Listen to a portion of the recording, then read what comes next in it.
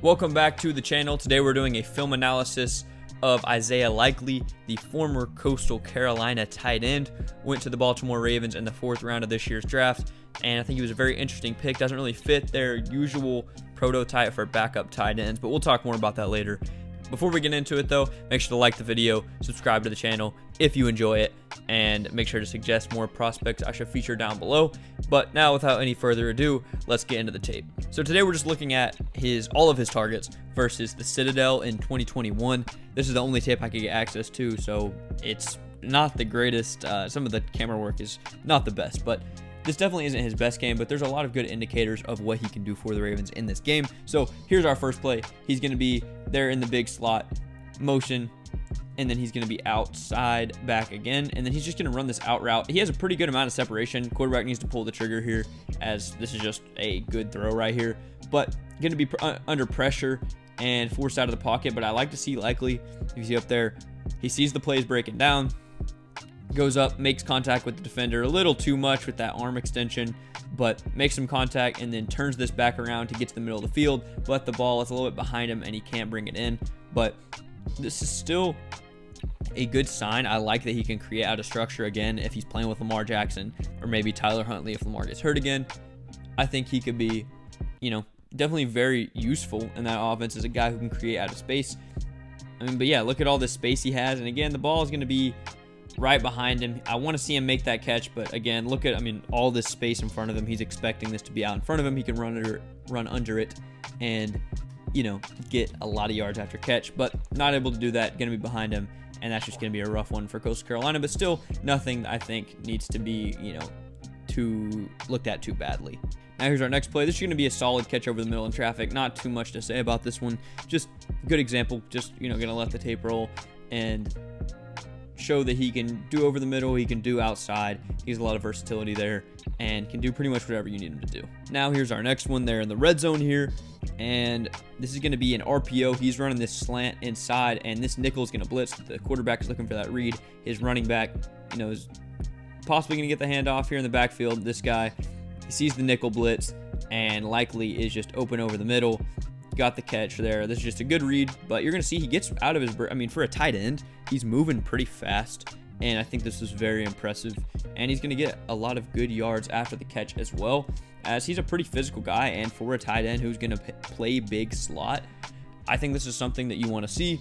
Like this rep, nothing too crazy, but still good to see him do that on the RPO. And again, this angle is pretty blurry, but you can just see the physicality, and for a guy that's his size, you'd like to see him carrying guys like that, whenever he gets the opportunity to. Now, this is going to be a low pass he's going to get. This is not going to be a great throw from the quarterback, but it's going to be a really good catch, and he's going to do some great things after the catch as well. Just running a little hitch route outside, and again, that's right, like almost at his ankles. He has to bend completely down to catch it, and then he's going to immediately juke this guy out and then hurdle this guy for a big highlight play. Loved this one, and again, very blurry, but very impressive to see his catch radius, especially on a throw that he wasn't expecting after that last, throw that was low, or that was behind him, on that first play.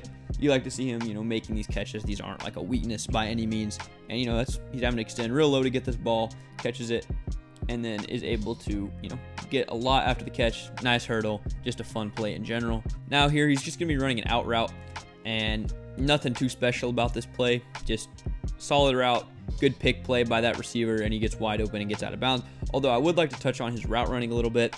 It's nothing crazy. It's not bad at all. I don't want to give you that impression, but he's more of a route bender as opposed to a cutter, if that makes sense. As you see, if you're watching like Chris Olave, or, who's a receiver, and, we don't want to compare receiver and a tight end in terms of route running. Usually he's going to get completely vertical, chop his feet, and then just make a sharp cut to the perimeter. And Isaiah Likely is not going to do that. He's just going to kind of slowly bend his route. Still very fast. He's fast and he's explosive. But I'd like to see him get a little better at cutting, because when you're not given this much cushion where it doesn't matter, guys can guard you a lot easier if they see your hips start to turn. From right here, they can just start moving outside and then go to cut this off, especially as an NFL player and an NFL maybe slot corner who's going to guard him. So could clean that up. Still not bad route running at all, but that's just a little picky thing that I think could be improved at the next level. Now here's our last play. This is going to be a comeback route he's going to run. I like seeing him expand his route tree. And this thread of verticality right here is going to draw both this corner and this safety onto him deep. And then he's just going to have a lot of separation to cut this back down. They're both lost. This corner's not looking, and he's going to have a great gain here on this comeback route. Going to pick up the first down pretty easily and get a big chunk of yards here, about a 15-yard gain.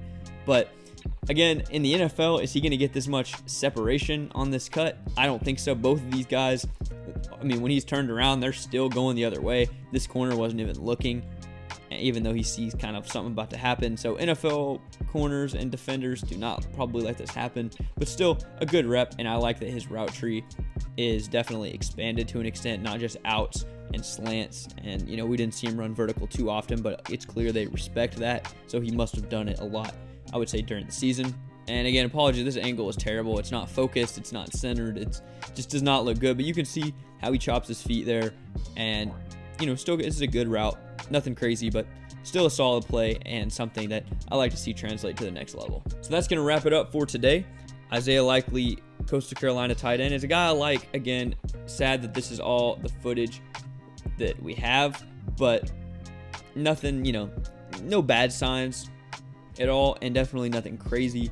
But I think he definitely has a lot of potential, and the Ravens, who usually go for more of a Nick Boyle kind of backup tight end behind Mark Andrews, who's, you know, a big guy who could be almost a sixth offensive lineman at times, or a Patrick Ricard, who's fullback and can kind of do similar things as an H-back.